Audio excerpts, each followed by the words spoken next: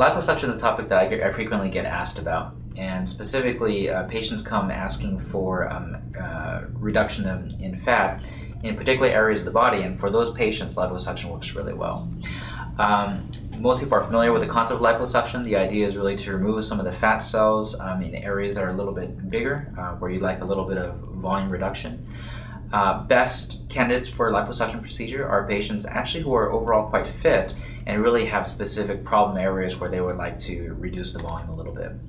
Liposuction actually isn't really used for just general overall weight loss. I occasionally have a patient who comes and is a little bit overweight and would like me to sort of reduce them overall, and liposuction unfortunately isn't really a great choice for that. For that, really the best choice is diet and exercise. But for patients who have gone through diet exercise and really, everything looks pretty fit, but there's just one area, let's say the abdominal flank areas or just your upper or lower abdomen, where they really can't get much improvement, liposuction is a great choice for that.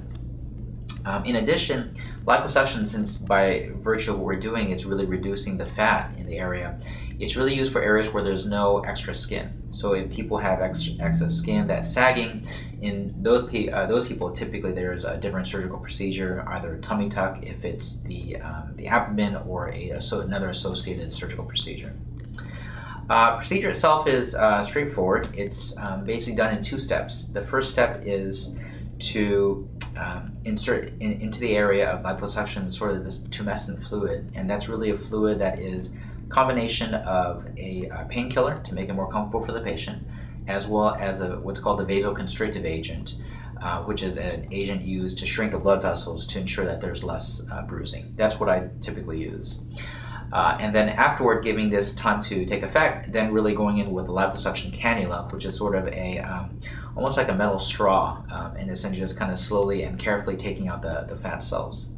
The trick on liposuction and the important part of liposuction in terms of surgical technique is to really try to get a nice reduction where the ultimate goal is very smooth and looks natural with the rest of the body.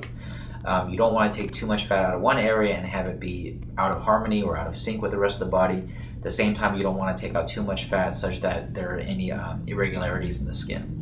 And I think that typically, as with most aspects of plastic surgery, if you are conservative with your goals and conservative in the execution of the surgery, the results can be quite nice.